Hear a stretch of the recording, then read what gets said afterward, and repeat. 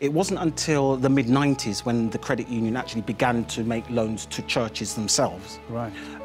But since the mid-90s, the credit union has managed to purchase 19 buildings for church groups.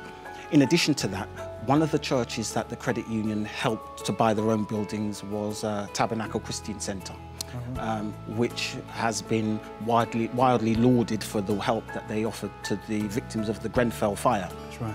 So the impact that the credit union has had, cannot be underestimated.